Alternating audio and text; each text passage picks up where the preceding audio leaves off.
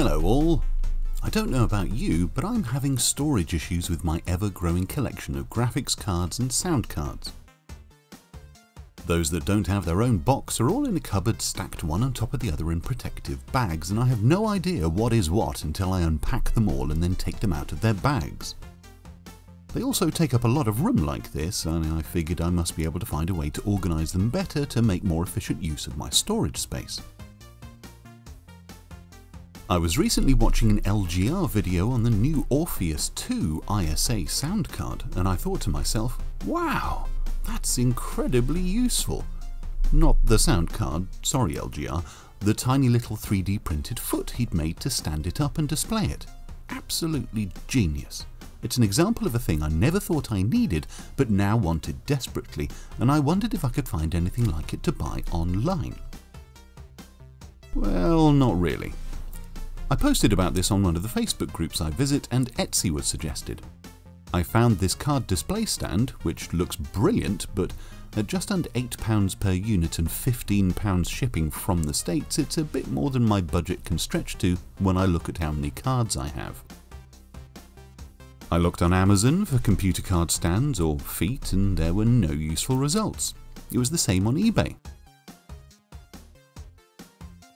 In the end, I ordered some wooden blocks with 2mm slots in for acrylic displays from Amazon. This is something I could have done myself if I had a bandsaw or something, but I don't have that kind of room.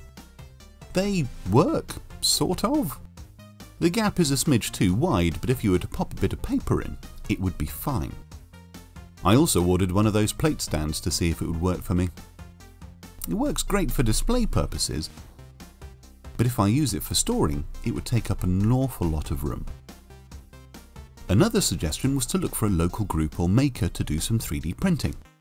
I found what looked like the same thing on Thingiverse, listed by a maker named Daniel, which seemed to be exactly what I was after. The file was then picked up and modified a bit more by a member of the Retro Machines Facebook group. He even added a rear foot for extra stability and extra wide feet for 2-slot cards.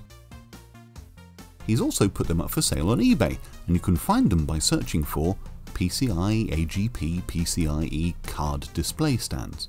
The link is also in the description, of course. All in all, I think it only took a week from posting my question through to the eBay link being up, so it just goes to show how quickly a turnaround these things can have. The only problem I do have is that I seem to have more cards than I thought. So this is only half my collection set up, and I clearly need more double card slot stands. Right, well that about wraps up this short video. More interesting stuff to show up in a bit. Working on 3 or 4 things at the same time, so it's taking forever. See you in the next one!